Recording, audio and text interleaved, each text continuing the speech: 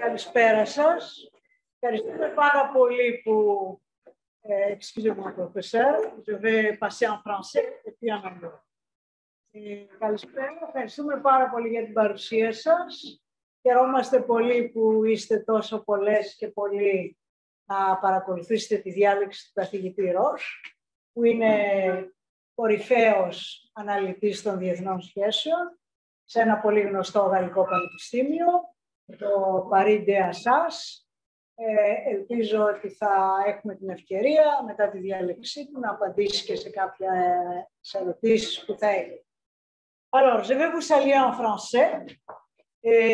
Je suis vraiment très heureuse de vous accueillir dans cet institut de relations internationales d'Athènes, de Grèce. C'est notre plaisir de vous avoir. On salue la volonté de coopération avec l'Université Paris 2, spécialement moi que je suis alumni de cette université. Donc, je suis vraiment très, très contente que notre saison commence avec vous. Συγχωρήστε με για τα γαλλικά, αλλά πιστεύω ότι είναι μια γλώσσα που πρέπει να ακούγεται σε διεθνείς ανταλλαγές, διότι τα αγγλικά μονοπολούν τη γλώσσα αυτή. Απλώς χαιρέτησα τον καθηγητή στα γαλλικά, καθώς προέρχομαι και εγώ από το Πανεπιστήμιο στο οποίο διδάσκει. Je suis contente que ma chère collègue et amie Marilena Coppa a eu cette initiative de vous inviter. Je suis aussi très contente qu'on a une collègue grecque en venant de Paris 2, Madame Loupis. Et on a aussi notre board de l'Institut des relations internationales. C'est vraiment très, très, très, très bien de vous avoir ici et d'essayer de déchiffrer, disons, ce qui se passe dans l'environnement international qui est vraiment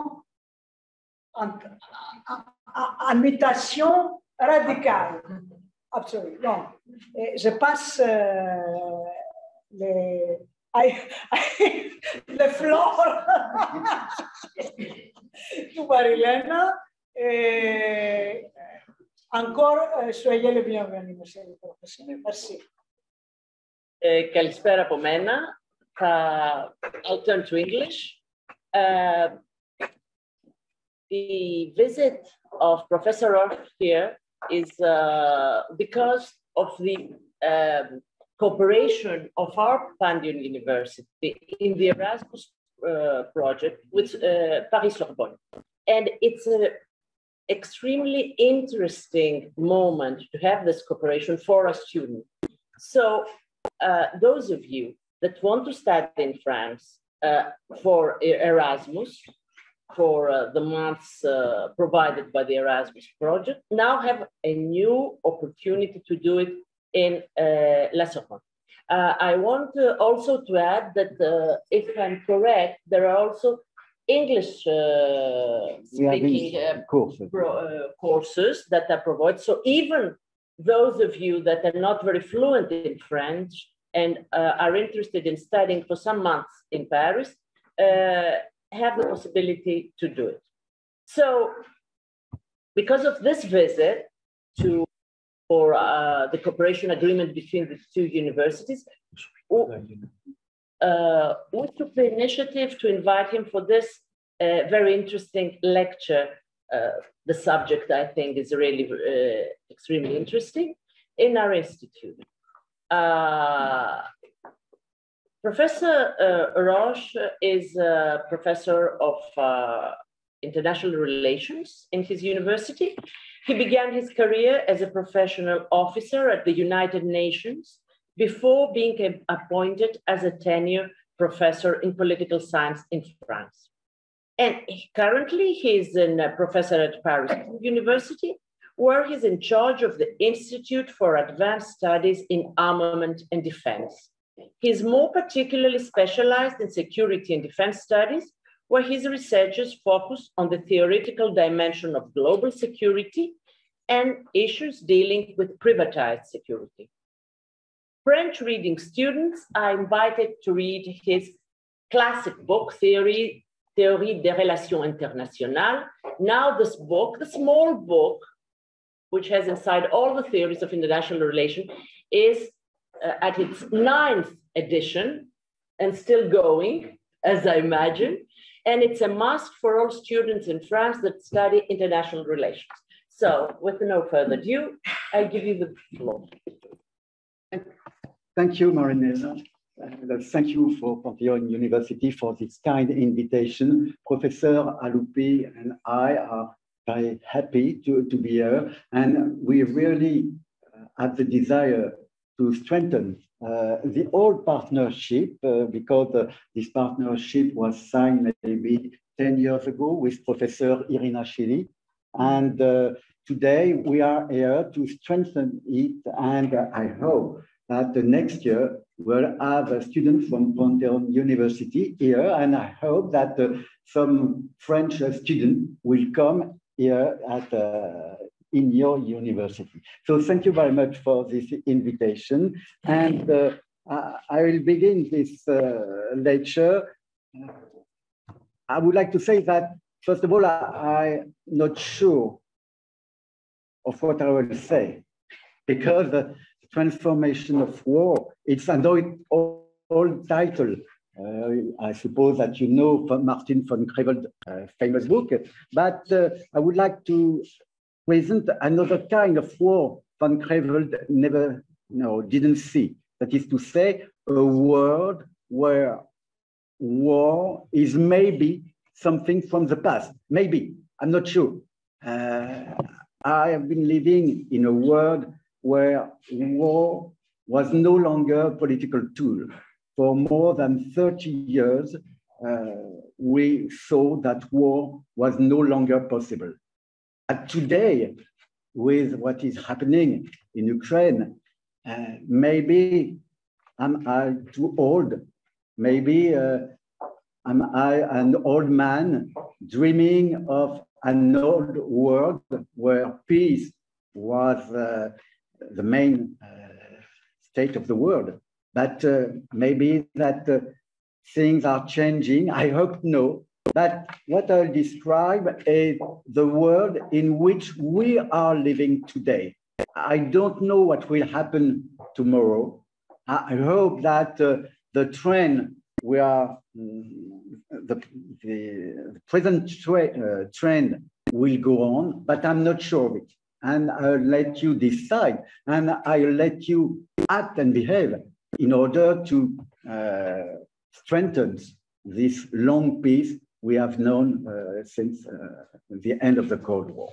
So again, as a faithful reader of Steven Pinker, I would say against common sense that our world is getting better, much better even. In 200 years, extreme poverty in the world has gone from 90% to 10%.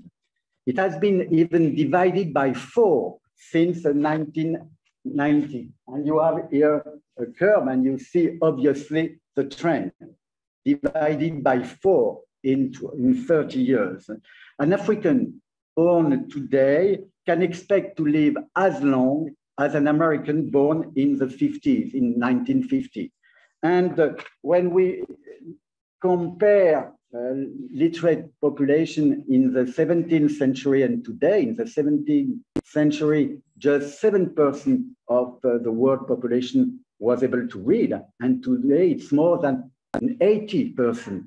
And in another figure, and I take all these examples from Steven Pinker's book, in 1974, more than 34% of the world population was suffering from hunger or were starving. Today, only 13% of the world population. Of course, the figures are almost the same, around 1,000, the bottom billion. 1 billion people are starving. But what we must see is that in the 70s, the world population was around 3.4 billion of inhabitants, and today it's almost 8 billion. So our world is better than the world we have known in the past. And it's the same thing when we deal with violence, and it is the core subject of this lecture. In the 50s, the risk of dying due to organized political violence, and I will explain you what we mean with organized political violence, was 21 times higher than today.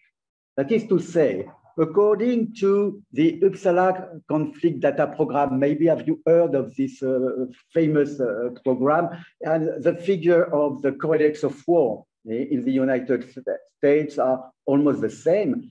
Last year, 120,000 people died in organized political violence. 120,000 for a population of 8 billion inhabitants. I won't say it's nothing, of course. Each day, more than 300 people die in this kind of violence. But if we compare people dying from malaria, it's 1,800. That is to say, mosquitoes are more dangerous than bullets. And 25,000 people die every day from hunger. It's higher than people dying from political violence. So I think that we are living in a safe world. Of course, will tell me that there is Ukraine, of course, but just compare some pictures.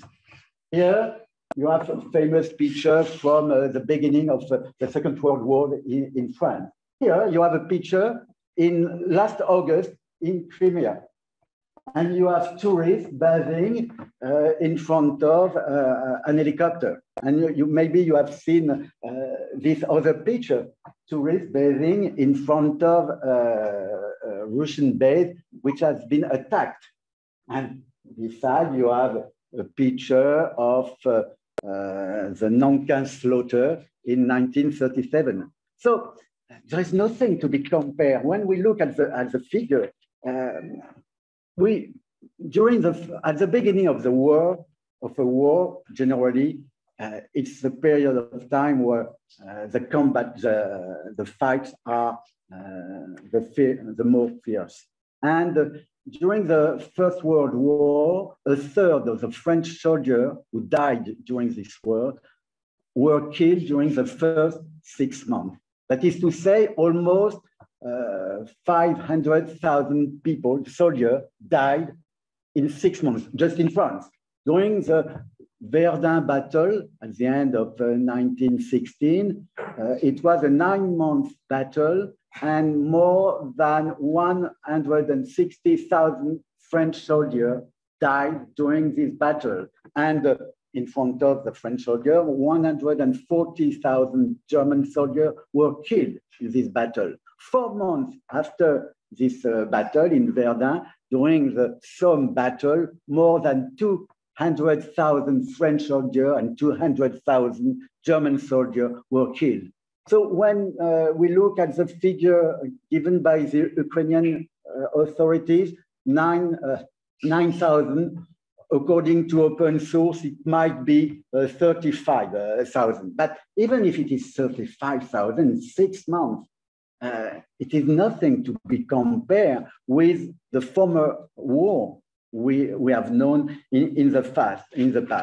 And in fact, we are focused, of course, on Ukraine because Ukraine is part of Europe. But we must consider that in Yugoslavia, it was more than 200,000 deaths. In Chechnya, during the 2 wars, there were more than 300,000 deaths, and so on. So even if we know that these wars are cruel and that there are a lot of many casualties, there is a global trend, and this trend is is announcing a better world. And in the case of Ukraine, in fact, it reveals that at least for democracy, war is no longer a political tool. And it's obvious when we compare the military budget of Russia and the military budget of the European NATO countries. We see that in Russia, the military budget was around $66 billion. And the military budget of European NATO countries is $284 billion. Really. There is such a gap between the Russian budget and the European budget, even, and I don't speak about bribery, corruption, and so on. We are not sure that the $66 billion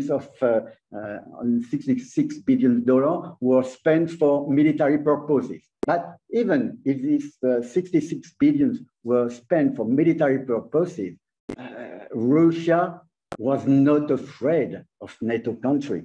Otherwise, Russia would have never attacked if they consider that NATO was a threat. And even the miscalculation concerning the unity of NATO countries reveal the fact that Russia was counting on the passivity of European countries. And in fact, we know that Putin despises or Western countries or Western regime. And one of his reasons is that he considers that we are poor countries and we are seeking for peace dividend instead of being courageous. So he decided to launch this war because he was sure that the European country would not react. So it's a proof that at least for our countries, war is no longer a tool, a political tool. And we see this global evolution through a few figures. Look here, it's a global death in conflict since the 15th century. And you see the trend is obvious. It's more obvious when we look at the period from 1945 to today. And you see the peak in the 50s and today where we are.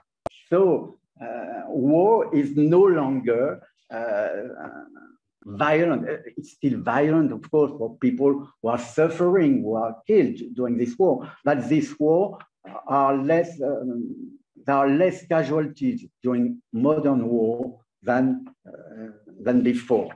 And of course, will tell me after Ukraine and terrorism, but terrorism, in fact, you have the figure here in 2019, less than 14,000 people were killed in terrorist attack. But 70% of these casualties were concentrated in 5 countries only. It means that there are less than 5,000 people who were killed in terrorist attack all over the world.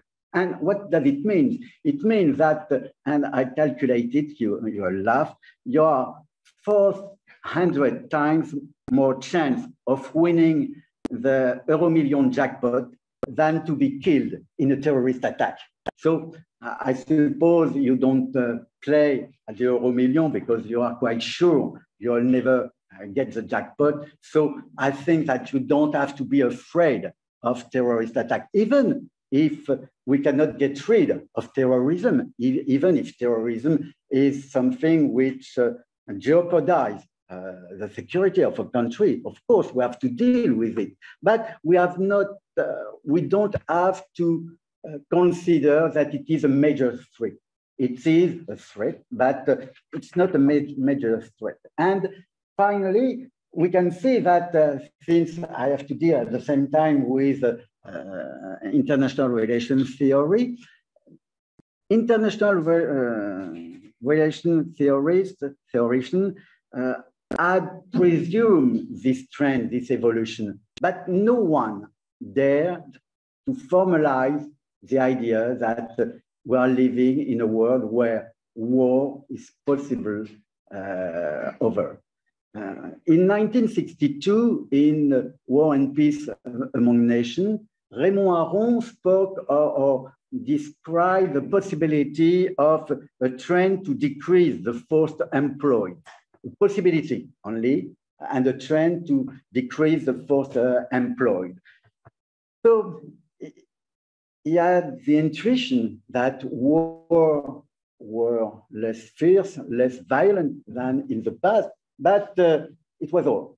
In 1977, I think that international relations student in international relations know Ed Lebel. Ed Lebel wrote about an anarchical society. What does it mean? It means that, of course, there is always a risk of war, but he condemned the idea of an international arena where states would fight each other like Opsian gladiator. So, of course, there is anarchy, but at the same time, we have social relations had been established between states. So, anarchy and society at the same time. A few years after, Barry Buzan in People, States and Fear described a security complex between NATO and the Warsaw Pact. That is to say, war was not possible due to the atomic bombs. And we see that with the peripheral conflict at that time, it was not possible to launch a war in the central strategic area, and war were expelled towards the periphery of the core system. And this security complex described by Barry Buzan was at the origin of a concept I use very often, the idea of a possible maturation of international anarchy. So I use it very often, a mature anarchy. Like that, I had said everything with no risk at all. I did not say that war was at an end, but I say that international relations were not black and white. It was a different color, but in the gray shades and so on. So I use this word maturation of international anarchy, but I daren't go and I daren't say that we're living in a world where war was no longer possible. There is another author, but he's not an international, he's not in politics, but he is an historian. It's John Lewis Gaddis, who released in 1984, if my memory serves me right, the long piece describing the relation between the USSR and the United States. But in fact, the big shift occurred in 2010 when Jess Richard clearly expressed the unbelievable idea that we were living in a possible world where we were assisting at the end of war. The end of war is the title of another book released 2 years after by John Organ, The End of War. And in fact, since 2010, there have been many books dealing with this unbelievable idea of a secret peace, of the end of war. There is a famous paper, and you can find it on internet, on the Journal of Peace Research, of Azargat, Is War Declining and Why? We have a paper you have here the biography, bibliography. You have Charles-Philippe David for people who are able to read in French. Charles-Philippe David wrote a famous paper whose title was Is War Becoming Something from the Past? So it's a new editorial trend. And Steven Pinker, with the Better Angels of Nature, described it with many figures, describe a world where war is no longer the main activity of man.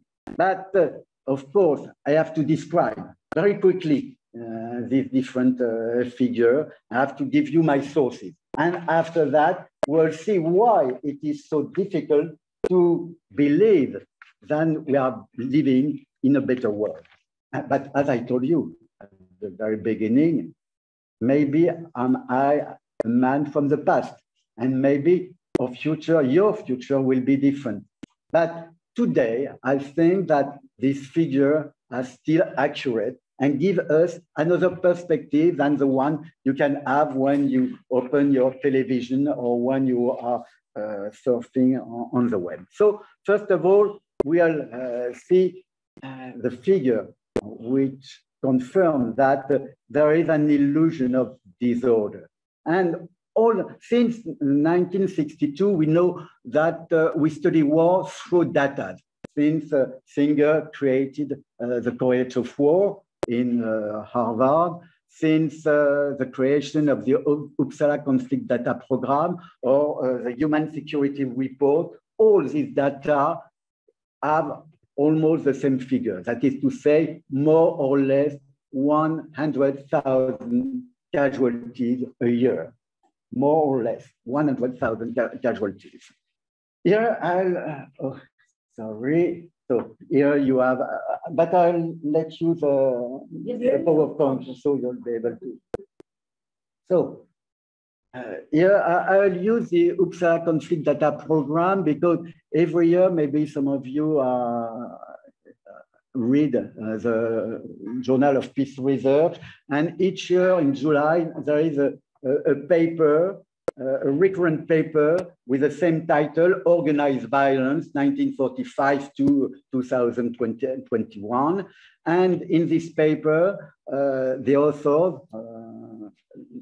generally it's Helen Peterson and Ali, describe the last result of the Uppsala Conflict Data Program. And here you have the number of conflicts, that is to say, here in red, it is conflict, state conflict. That is to say, interstate conflict, internal conflict, which are internationalized, or internal conflict with one state at least, which are not international. That is to say, less than 60. If we look at the number of deaths, here you have, it's very accurate, as I told you. You have 120, 648 casualties. In the state-based violence, that is to say, as I told you, conflict, interstate conflict or conflict at least with one state, internal conflict, you have 84,000 deaths.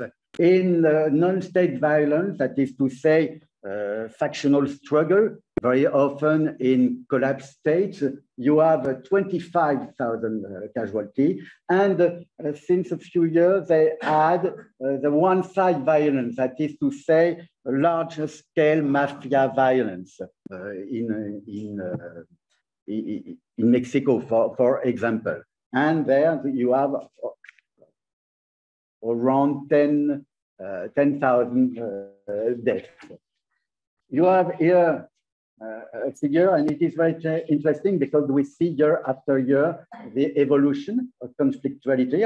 It's true today, the trend is, we have a reverse trend and an increasing of casualties, but we are around 100,000 casualties. So when we look more precisely the details of these casualties, we have, as I told you, 45 armed conflict, state conflict, just 2 interstate armed conflict in 2021. That is to say, Iran, Israel, and Kyrgyzstan, Tajikistan. We had 25 internal conflict, internationalized internal conflict, and 27 internal conflict which are not internationalized. But here, there is a big change. Traditionally, internal conflict which were internationalized were more violent. And today, it's the opposite. International conflict which are not internationalized are more violent than the other. But more interesting, you know, we have to decide when we are at war, because Nikki can say that since she is a lawyer, because the law will be totally different when we are at war. And the difference between a conflict and a war, we need to have a threshold. We need to have a threshold, and this threshold is 1,000 battlefield-related deaths. And we have just among these 44 armed conflicts, we have just 5 conflicts which reach the intensity of war. In 1991, 13 conflicts, and today just 5 conflicts.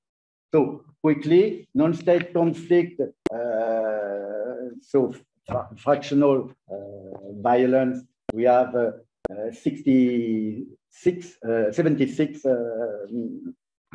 conflicts with 25,000 victims, and 40 actors were involved in one-side violence, as I told you, the gangs in Mexico. And if we compare with the 80s, if we compare with the end of the 80s and the beginning of the 90s, and here I use the figure of the Human Security Report, and which are used by Charles-Philippe David at the same time, we consider that there is a reduction of victims linked to civil war of 25%, a reduction, and it's a good thing, of victims linked to genocide, 90%. We have 70% of secessionist conflict are resolved, and wars today are shorter than before, because during the 70s, half of all wars lasted more than 5 years, and today, 1/5 of the war lasted more than 5 years. So the facts are obvious, but I'm sure I did not convince you. I'm sure that you don't believe this, but it's not statistics, it's data. So it's real world, but I'm not able to convince you. So now in the second part of this lecture, I'll try to convince you and to have another view on our world. So the first explanation why does the subjective feeling of insecurity prevail over the objective, I won't say scientific, but the objective observation of reality. There is one element of response that we can take from Tocqueville. Tocqueville was dealing with inequality, but in fact, there is what we call the Tocqueville paradox. And Tocqueville said about inequality, but we can say exactly the same thing with violence. The more an unpleasant phenomena is reduced, the more what remains of it is perceived or experienced as unbearable. So violence was central in our life since the Neanderthal manner of Neanderthal. Violence was central, and nowadays it's less central. We have figured during the Paleolithic, 25% of young men were killed before they were adults.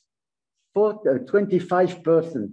So violence was central, And today it is no longer central, but what remains is absolutely unbearable. Here it's the Tocqueville paradox. We have another response, which is given by Timur Kuran with public lies and private truth. He says that when your opinion is based on public opinion, a new fact, as the fact I presented to you, cannot change your own opinion. It's only if you are a specialist, it's only if you have a scientific approach of a subject that a new fact can change your opinion. And I'm sure that you didn't know this figure. I'm sure that you are not very numerous here to read every year the Journal of Peace Research. So the fact I presented to you cannot convince you. So I think that to change your opinion, to change your point of view, we have to proceed in two times, with two different periods. In the first period, we have to look after the tools, I would say, comparing with computer, we should look at the software which allow access to the world, to the news. And then we'll have to look at the operating system, that is to say, the theories that allow us to use this program. I used to compare the situation with an old Windows 7. If you have a brand new program, I'll say Dragon Naturally Speaking. I don't know if you use it, but it's a super program. But if you use the last version of Dragon Naturally Speaking with an old Windows 7, it won't work well. You have to change the old version of Dragon Naturally Speaking to buy the last one, but you have to change at the same time the operating system. And it's interesting because we have three major operating systems: Windows, iOS, and Linux. And we can say, we can compare Windows with the realist approach, iOS with the liberal approach, and Linux with the critical approach. And so we'll see, first of all, the pernicious software. And I think that there are four biases which prevent us from taking the measure of the evolution, the evolution in progress. The first bias is what Steven Pinker calls the negativity bias. Of course, you are not interested in the 10,000 planes which land every day on time. But when there is a crash, of course, you are more interesting. And there is a very interesting African proverb which say the tree that falls make more noise than the forest that grows. I think it's a good explanation of the influence of the news on your opinion. And in fact, we see that we use more and more news item for describing our world. In France, French INA, the French official research center dealing with information and communication. According to this establishment, according to the French INA, in 10 years, news items have increased by 73%. That is to say, at the main journal at 8 p.m. In 2002, we used and we were presented around 1,200 news items, and now it's almost 2,100. So we are building here what semiologists call an hyper-reality. Hyper-reality, and I like Umberto Eco's definition of this hyper-reality, that is to say the false world, the false reality. we think that because we read the paper, we look at television, we are informed, but we are informed with specific cases which do not explain the whole situation. So this is hyperreality. Going on with the prism, the bias of information, of the negativity bias, there is a prism of emotion.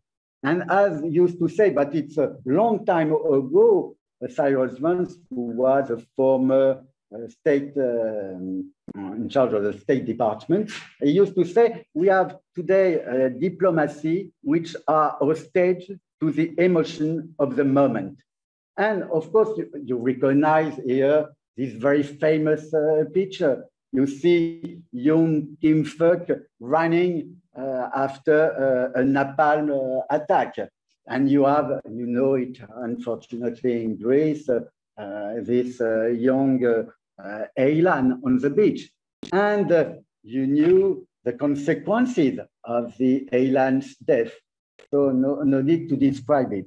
And a French writer, Zaki Laïdi, who is one of my colleagues from Sciences Po, wrote, emergency mobilize a decisive resource, that is to say emotion. However, by its very nature, emotion has immeasurable temporal consequences. It disqualifies in advance any challenge to this immediacy. That is to say, there is no place for a reason when emotion is overwhelming. So this is a second bias of reading too many newspapers. The third bias is a prism of specialists.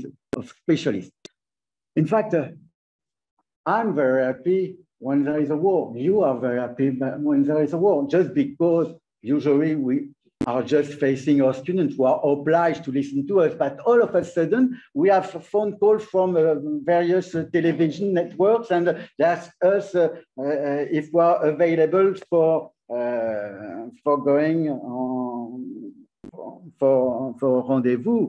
And of course, I do that just for my mother. My mother is so proud to see her son on television. And when a specialist is invited, he won't say that, in fact, the problem is not so dramatic. In fact, he has to insist on the importance of his research. He cannot say it's not dramatic, because he would say, in the same way, that what he does is not so important. So, since the real-time information area in which we are living in needs to have many specialists, you have so many observations which are all going in the same way. That is to say, we are living in a dramatic world. And it's not true. And finally, the fourth prism is the prism of global security. You know, since the middle of since Barry Busan, Richard Ullman, we speak of global security. We cannot consider security just from a military point of view. We have at the same time to take into consideration the economical, the financial, the human rights, the values, the sanitary dimension of security, and the environmental dimension of security. And now, look here, and let's implement a simple experience together. You see here, it was the shield during the Cold War, a single shield made of solid, of strong iron wire, but it was just in order to protect us against an atomic attack. But we had, after that, a second layer of iron wire to protect us against economical threats. Then a third layer to protect us against human rights, attempt to human rights or to our core values. Then a fourth or fifth layer for protecting us from sanitary threat, and the last layer to protect us from environmental layer. So you have here the first shield during the Cold War, and at the end you have the last shield. Now, and this is the beginning of the experiment, you put this shield, imagine, you put this shield under a tap and you open the water. So, first question, when do you feel secure about the water you drink? It's obvious, with the first shield, with the first drainer, because the water is totally clear and you drink it without any question. And the opposite, when you see how polluted is the water with a sixth layer, you think you cannot drink it. It's too dangerous. So you feel more secure. You feel more secure with the first layer. So it's a feeling. But now, when are you rationally more secure? With the first layer or with the last layer? Last layer, because you see how polluted is the water and you know that we'll try to improve the quality of better. So, and there is a psychological effect when we deal with security issues. It is the Copenhagen school, which said with Ole Weber and once more with Barry Buzan, we need to desecurize some issues, because each time we consider that an issue is a security issue, there is, it's French admiral who said, and I like this formula, there is an anxiety-inducing perversion of strategic discourse. Each time we speak of security, we feel insecure. And the example is with migration. If we consider it as a security issue, we feel insecure. If we consider it as an humanitarian issue, we feel less insecure. So there are four bias, four prisms, which transform your point of view over the world. But now, let's look at the operating system. Let's look at the theories. And we'll see that all the theories are obsolete. First of all, let's look at the Windows operating system, at the realist approach. And I am a realist. But at the very beginning of realism, we consider that, you know, Kenneth Walsh, Man, the State and War. We consider that the origin of war had to be found in the international structure, because this structure were based on power. You know, according to Morgenthau, the core of international relations is interest defined as power. But the problem is that with power is that it is a zero-sum game. That is to say, what I gain is what you lose, is what you lose. So, because this natural instability, international relations are always a challenge. But what we call the neoclassical realism, they consider, after Kenneth Walsh, 1979, this time, we consider that the angle stone, the cornerstone of international relations is no longer power, but security. And it's a main transformation of international relations and of the realist approach. But there is a huge difference, because security is a common good. If I strengthen my security, I'll strengthen at the same time I enhance the security of my neighbor. But if my security is jeopardized, I'll jeopardize the security of my neighbor. So it's a common good. And since it is a common good, we can consider today with neoclassical realism that our world, the structure of international relations, are safer, are less unstable. But unfortunately, and I think that I'm responsible, I'm not the only responsible, but I think that the theorization of international relations didn't do the job. We should have presented this new research. In fact, can you imagine to study biology with a book which would have been published in 1962? It's impossible.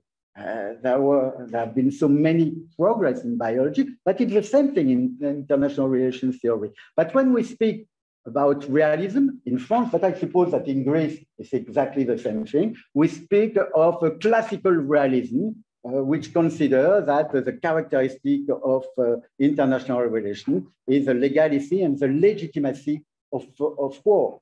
But it's no longer true with modern realism, but modern neoclassical realism is not known at all. I don't know if you read Stefan Wald, Charles Glaser, but in fact, we should use this author to publish paper, but in newspaper, to give to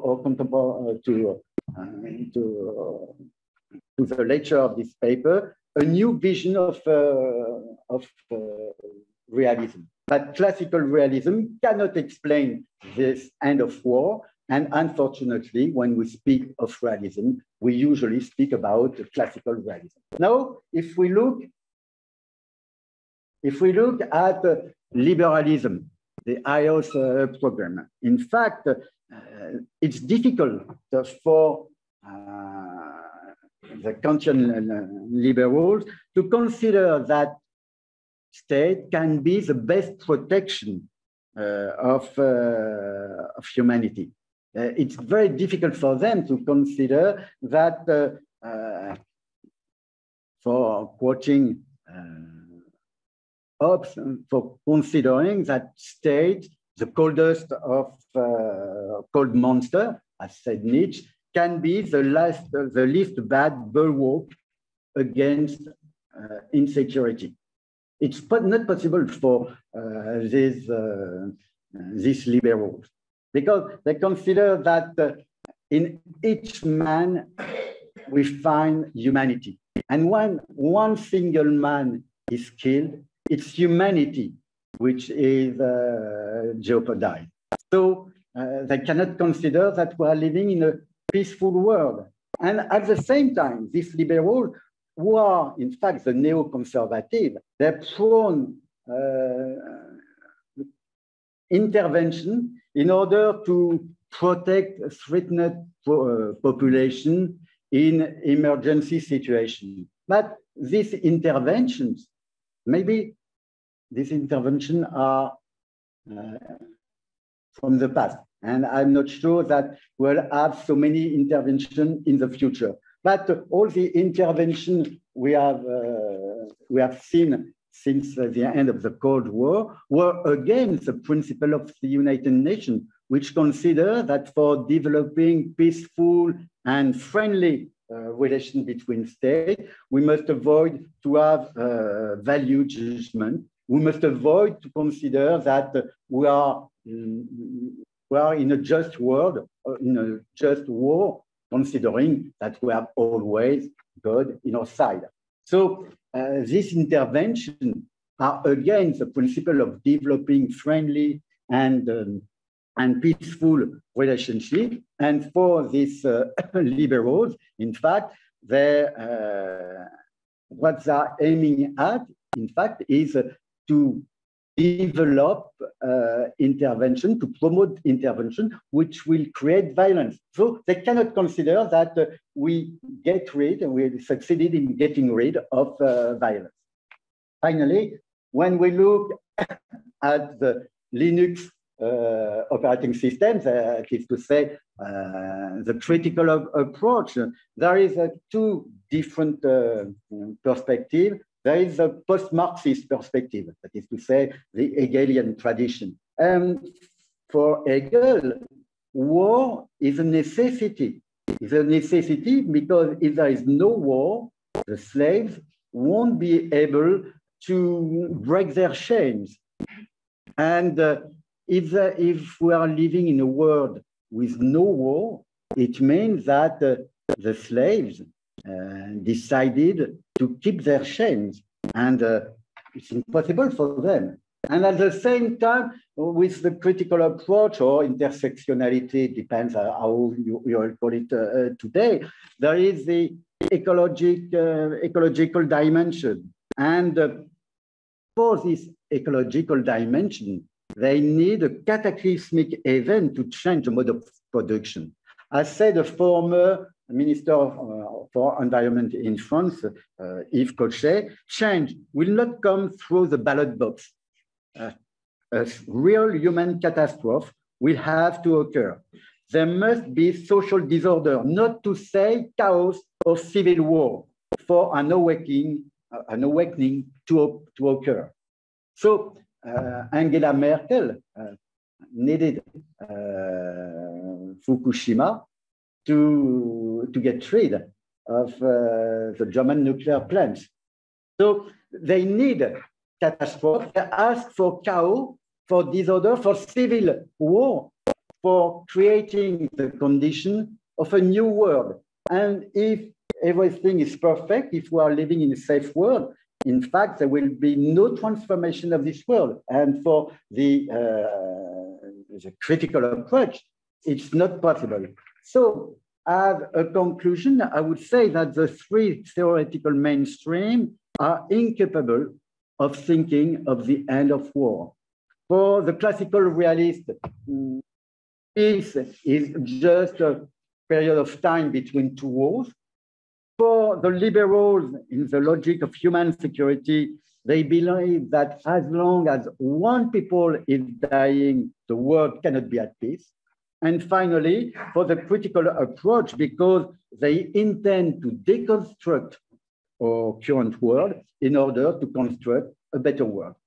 So as a conclusion, you see that I'm a neoclassical realist. I'm rather optimist. I'm not sure I succeeded in convincing you. I'm not sure that the world in which you have had the luck to live will go on. I'm not sure the long peace will go on.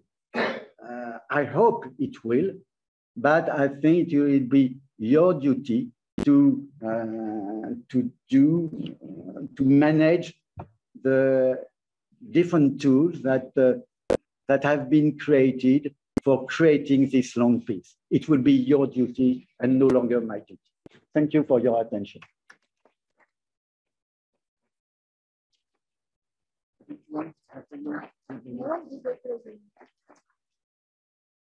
Merci, Professor. Thank you.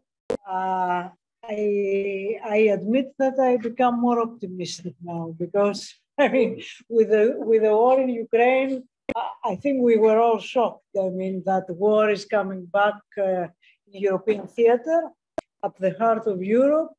But I mean, you have proven with your excellent presentation that, I mean, the statistics are not supporting this. It's not statistics, it's real data. It's real data. So this is, so I think that we have with us quite a good number of colleagues, and also, of course, the young students that have come, so many, I mean, to listen to you, and maybe they have questions to raise. So we will have 30 minutes of exchange. May I ask? Yes, please. Who has been convinced? Well, so it's a failure. Can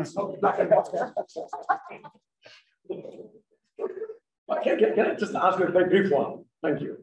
That was very eloquent. You use the mic because it is recorded for our website. So maybe I don't want to. Not for security reasons, but for transparency. Thanks, no. But like I said, I enjoyed it, both the first part, the data, the objective part, as well as your argumentation in the second part. But my question is a simple one, a very brief one. You mentioned thrice, or maybe more, evolution, right? And it was as if you almost threw it as this objective data to convince us that there was something that was more than, you know, a series of coincidences, and therefore there was evolution towards the end of the war. I'm putting this rather crudely, but after all, there was something there. If you use the word evolution again and again, obviously you mean something there. So my question is this, do you mean it in earnest? Because if you do mean it in earnest, then what's the mechanism? Evolution requires a mechanism. It could be a natural selection of norms, for example. As you know, that there are theorists that work on this, how norms mutate, and then how you have, you know, a natural selection through mutation of new norms, and these new norms make it make war less attractive. But what sort of mechanism are you thinking about? If you mean evolution in earnest. In fact, in 1990 was a surprise. When you look at the movies of the 80s, I suppose that you have seen Terminator, you have seen Mad Max. All these movies were about the world after Armageddon. Yeah. So we expected a huge war, and this war did not occur. And it was a surprise, just because all of a sudden, the different mechanism which has been created very often in disorder, but all of a sudden, all this instrument made sense. And in fact, I have, as you said, I have a course in international security, theory of international security. And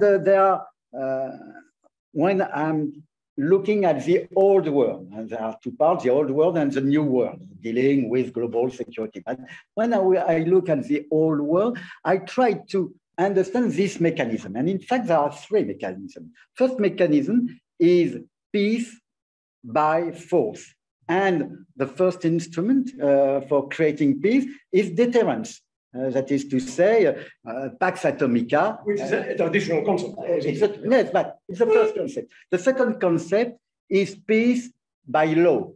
And by law, what I mean the international law at the very beginning, that then norms, regime, then disarmament negotiation, then peaceful settlement of dispute, chapter 6, then collective security, then international sanctions, and there are international punishment, individual and collective punishment. So it's peace by law. And the third part is peace by negotiation. That is to say, balance of power.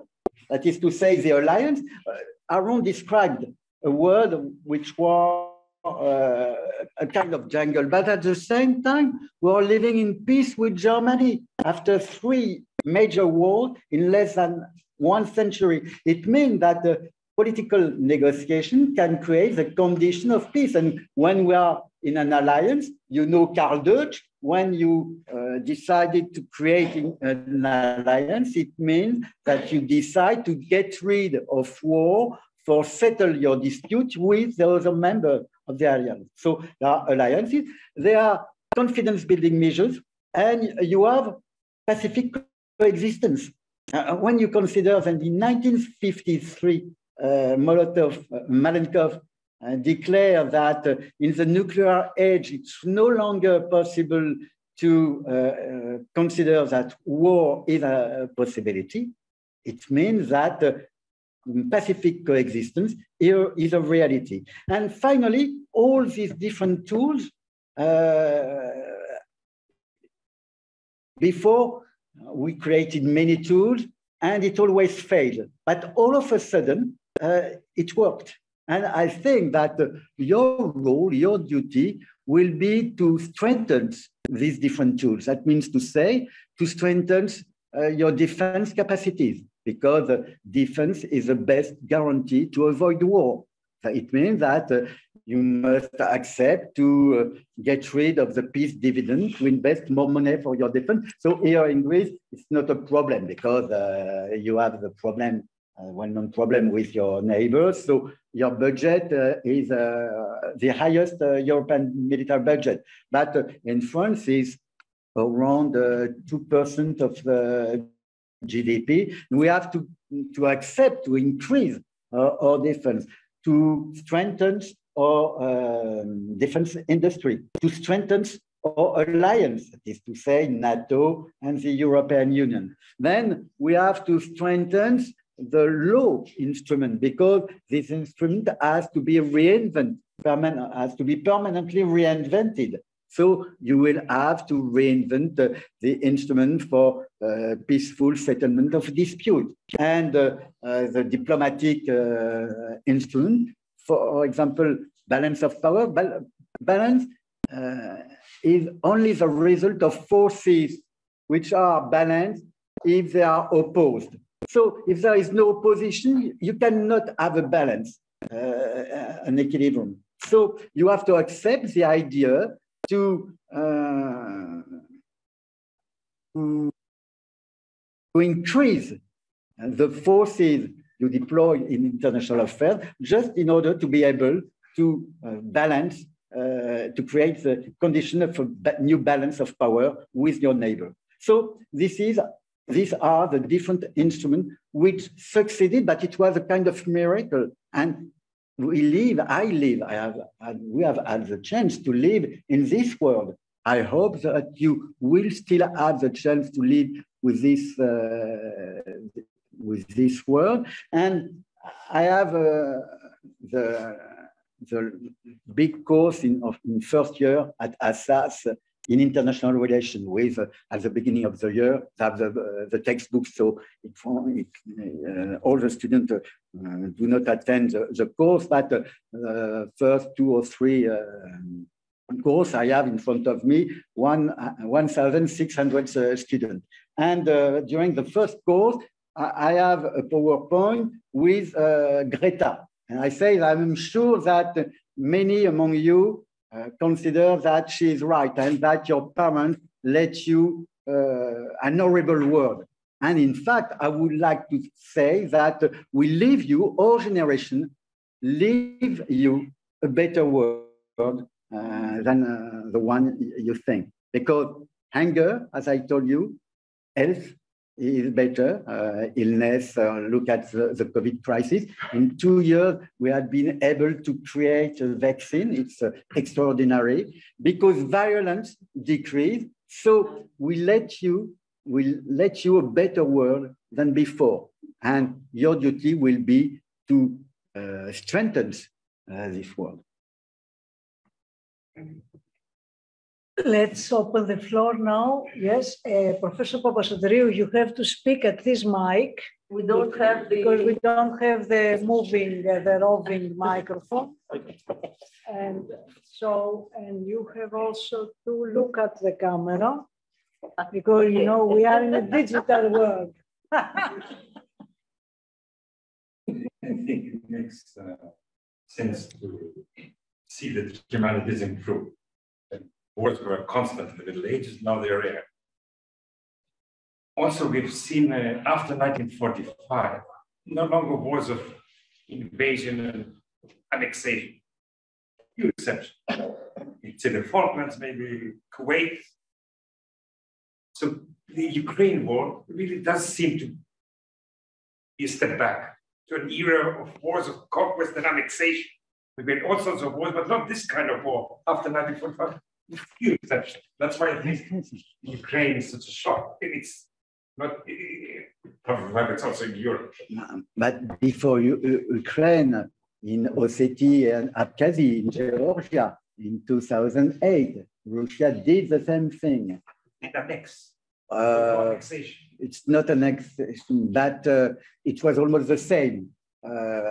In Crimea, it was an annexation, and we did not react. And in fact, since we did not react, we gave new ideas to Putin. And here we can see that when there is no balance of power, there is no peace. So we should have reacted more rapidly to what was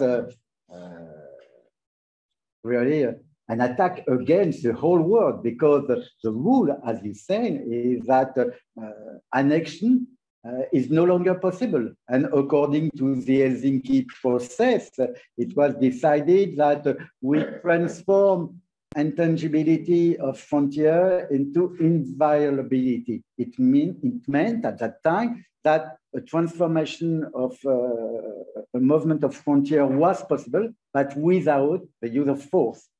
And today, it's true that it's a big change. And it is the reason why I say I'm not sure that I'm able to anticipate, to foresee what will happen tomorrow. I hope that we'll have the courage to resist and to give a chance to peace. That is to say, to create the condition of a new long-lasting peace. But I don't know. I'm not sure of what I say for the future. But for the present time, I'm quite sure of what I'm saying. There is a trend. There are exceptions. There are always regression in the trend. In Yugoslavia, it was not annexion, but it was a partition. It was 200,000 people died during this horrible war. It was a kind of genocide. So we had known such war in Europe. It was not, you are right, it was not an annexion war. And if we let Russia go on with this kind of war, there will be another war in Taiwan. Yeah? And a war in Taiwan, we cannot imagine today the implications, the consequences of such a war, of such a war. So I don't know how will be the future. We cannot imagine it. From the audience, θα πρέπει να έρθετε εδώ, να μιλήσετε. Γιατί γράφετε. Ελάτε εδώ, στο μικρόφωνο και θα κοιτάτε και την κάμερα. Εντάξει, μην κοιτάει. Ωραία, θα μιλήσετε λίγο. No, okay, it's okay. It's okay. Όπως είναι εδώ. All right. Γιατί it's not recorded now. All right, I hope it, all right. A bit nervous. Yeah. Thank you very much, first of all, for your lecture. I think it's very informative for all of us here in the audience, first of all. And it made me just a little bit more optimistic, maybe, about the situation. It was not a total failure. But not very optimistic, just to be fair. I wanted to ask you about the aspect I think we didn't really mention. First of all, yes, we cannot disagree with facts that you presented. It's very obvious. But we didn't talk about the territorial aspect, because here in Athens, in Europe, in European Union, in Western world, we have a little bit different approach to how we perceive international relations and international stage, right? But we are living, my generation, all of us, we are living through a very big change right now. And I don't know, in 10 years, in 15 years, in 20 years, I don't know what kind of power balance we will have in this world. But what we can see is that we still have actors that are non-democratic actors, like Russia, like China, like some countries in Asia, that do not follow what we see as the procedures. So when we say that there has been a decrease in war and casualties and all of that stuff, I really like the proverb that you used, the African proverb, yes, that it strikes us because you're born in Ukraine is in Europe, right? But for many other people, for Middle Eastern people, it has been going for decades and decades. So how can we talk about wars in any form, may it be in economic form, may it be with this step back, as Professor Roche said, in form of annexation against international law. But in any form, how we can say that it will be decreasing, as we've seen, when we still have, for many people across the world, maybe not here in Europe, we have this really, really, really bad tendencies of the wars going on and people living in bad and worse, even worse conditions. Right. Thank you. Thank you for your question, and two aspects in my answer.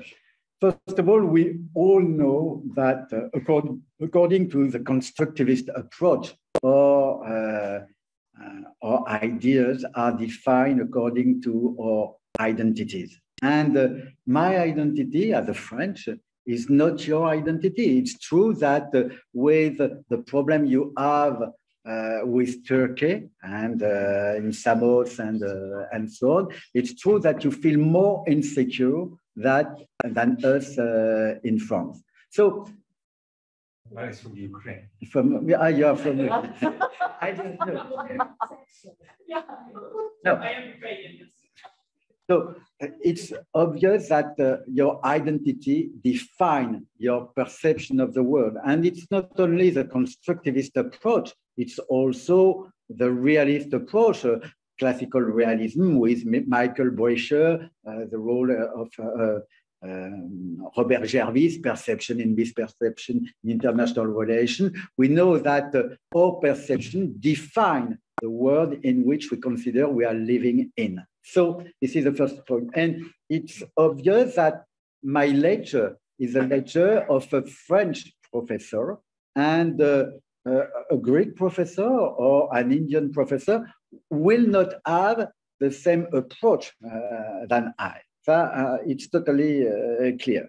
However, what I observe is that in other countries, we're quoting the situation in the Middle East and so on, in Africa, but even if there are wars, 44 conflicts are going on. So there are numerous conflicts, but you have really less casualties in this conflict than in former conflict. Wars are less violent because the quality of armament, no, really, with the quality of armament, you don't need to use an atomic bomb to destroy an arsenal. You know that with the smart bombs, we all have the same effect. So you have less civil casualties, and globally, war are less violent than in the past. It is what I observe. There are as many wars as in the past, but when you look at one of the curve I showed you, it's obvious that compared with the 50s, war are quite, I won't say calm, but war are no longer the former wars with so many people, battlefield-related deaths and civil casualties beside the fight. So this is my answer. I don't know if I'm able to convince you that I agree with the idea that it's a perception of French perception, and from Ukraine you have obviously another perception. But I think that what I described, the figures, the data I gave you, give us a clue, more than a clue. We know that wars today are less victims in wars than before. Thank you very much. Would like to. I would be. Thank you. It was a rather provocative lecture. In Greece, usually we're much more pessimist, and for good reason. We live with a neighbor that at least during the last year, twice per week, tell us that he'll throw us in the sea, that he'll visit Greece during the night with his troops. So I mean, intellectually, I understand your argument. I cannot feel it. It doesn't help my sense of insecurity, and I don't speak as an academic, I speak as a citizen in this country. So of course, identity is a perception constructed by the real situation in which an individual lives. And I don't know how this subjectivity can be overcome. And that's, I mean, can we all have an agreed perception of reality or not? If I cannot convince an academic, you used to read the same books than I read, or have the same references than I think that either you are schizophrenic, and so it's not my problem. The problem is a psychiatric problem. Possibly. Or otherwise, I think that emotions are more important for dealing with political issues than reason. So I think that it was a joke. Of course, obviously, emotion is more important than reason when we deal with the question of peace and war. It's obvious. And you're schizophrenic when you're a Greek person living in France for 20 years. You're really schizophrenic because you don't know, either you're secure or optimistic, you don't know what to be anymore. Other comment or intervention? Please come here then.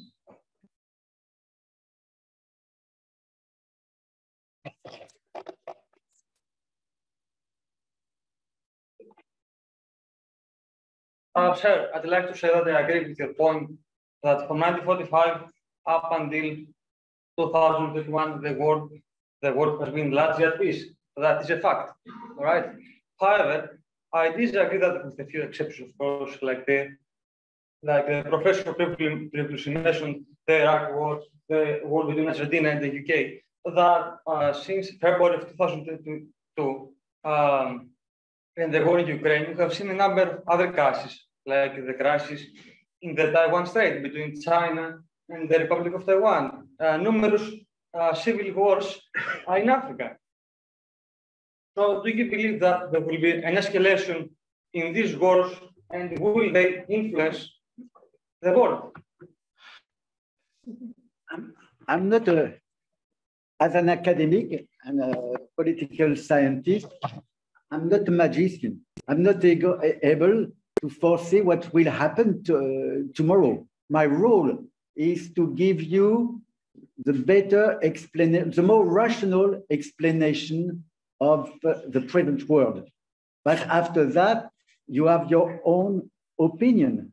And I think that my role as an academic is to help you to join the students and the citizens. I hope that what you are discovering here during your study helps you to grow up and to have a better understanding of the world. But of course, and as I say to my students, international relations theory do not aim at telling what is just, what is fair, what is good, and what is unjust, unfair, and bad. No, the role of theory is to help you to have a better understanding of a complicated world.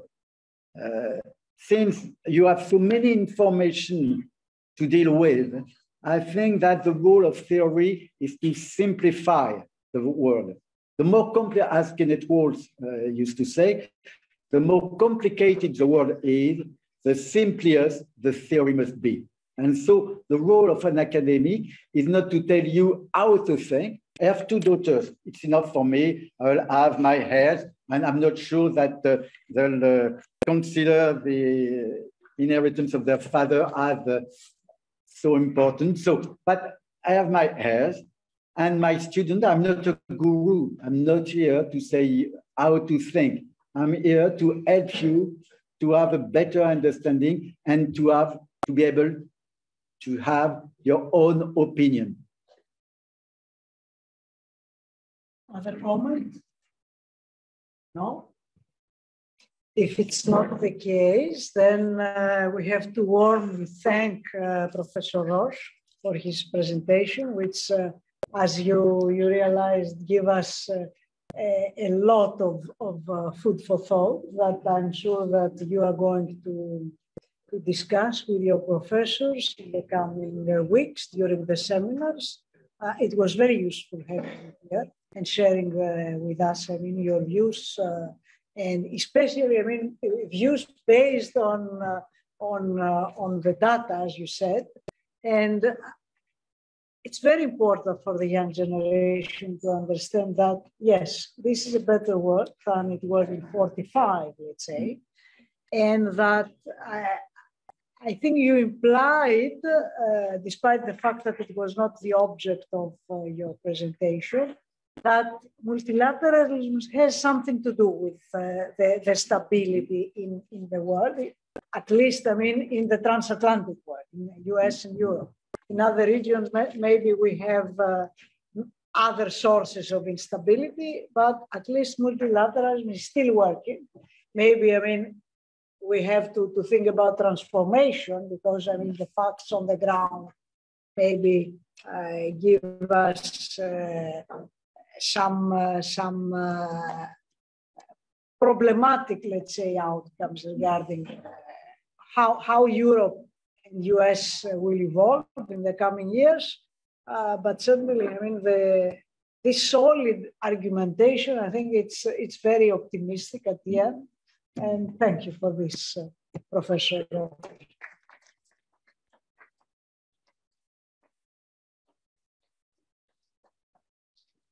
And I would like also to thank you, colleague Gianlupi, for her presence here today.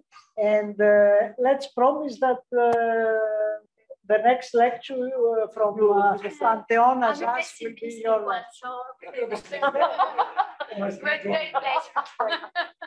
Thank you very much.